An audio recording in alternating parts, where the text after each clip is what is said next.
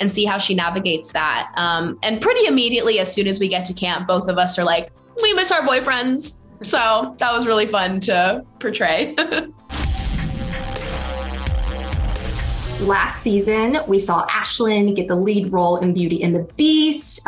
We really got to see her shine as Belle and grow and gain that confidence. So what is season 3 going to look like for her?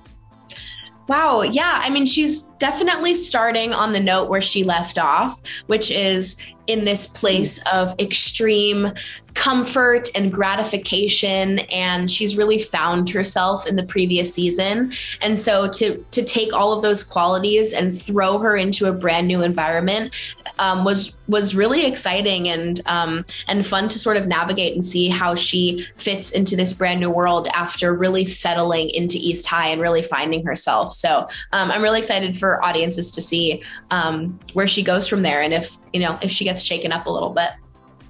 All right. And then Frankie, we have Carlos, who has also had a lot of growth throughout the show. A large part of that has been because of Miss Jen and his friends. So what's it going to look like when he goes to this new camp with new people? Is it kind of going to take him out of his comfort zone a little bit? Oh, yeah. I mean, we definitely see Carlos taken out of his comfort zone. I mean, just the meaning of camp alone and being outdoors and being in a bunk with all smelly boys. I think his comfortability is definitely rattled. So we'll get to see him kind of have to come into his own in the woods.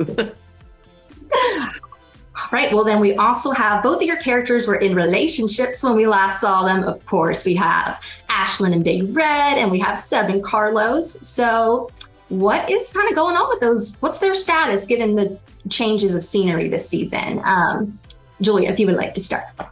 Yeah, I think I don't know if I can speak for Carlos as well, but I think Ashlyn is finding herself in a pretty codependent relationship with Big Red at the moment. And so it's really interesting to see her leave him for an entire session of camp and see how she navigates that. And pretty immediately, as soon as we get to camp, both of us are like, we miss our boyfriends. So that was really fun to portray. Sebi's a working boy, and Carlos has to respect that. The cows are not going to milk themselves. So, as hard as it was to not be with him, he still respects his choice.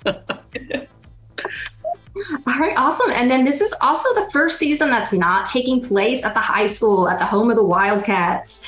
This is taking place at the summer camp. So how is this change of scenery going to kind of switch things up?